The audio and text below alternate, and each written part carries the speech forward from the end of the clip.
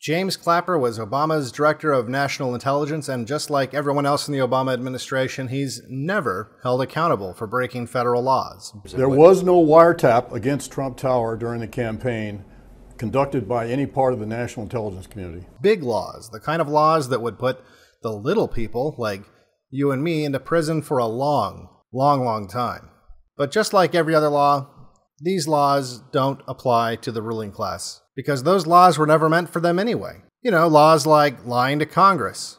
Does the NSA collect any type of data at all on millions or hundreds of millions of Americans? No, sir.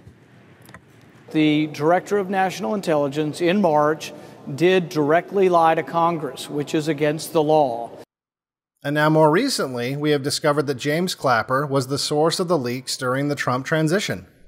Something that we suspected, now they've confirmed, which is that Clapper actually was the guy leaking information, specifically leaking information, I believe, from that January 6th meeting where they briefed President Trump, then President-elect Trump, on the dossier, and someone at CNN got information. We think it was Mr. Clapper who gave it to him.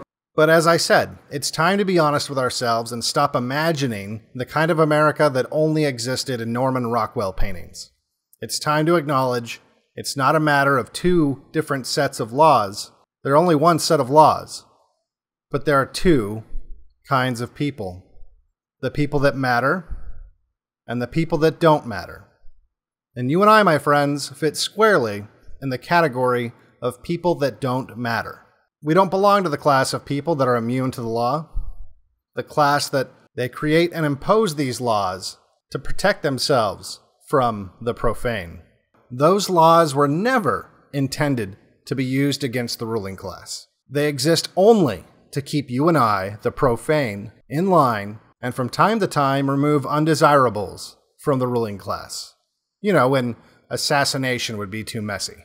So James Clapper, who has lied to Congress, leaked classified information to CNN and God knows what else, is rewarded with a government pension and a cushy job working for the Mockingbird Media.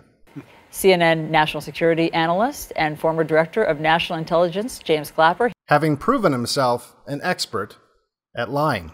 His countless ruling class peers that enjoy the same immunity from the rule of law will never face the consequences, even when the evidence is on video and publicly available, because if the ruling class were to prosecute them, it would mean forfeiting the same immunity that they enjoy.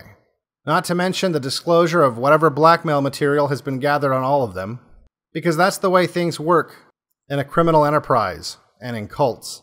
And the criminal cult in Washington is no different than your run-of-the-mill organized crime family.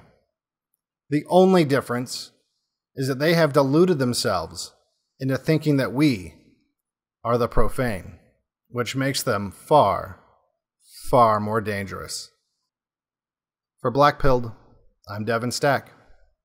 If you like my videos, make sure you like and subscribe, and also hit the notification bell so you know when new videos are posted. You can also donate to patreon.com/BlackPilled or to the crypto addresses below.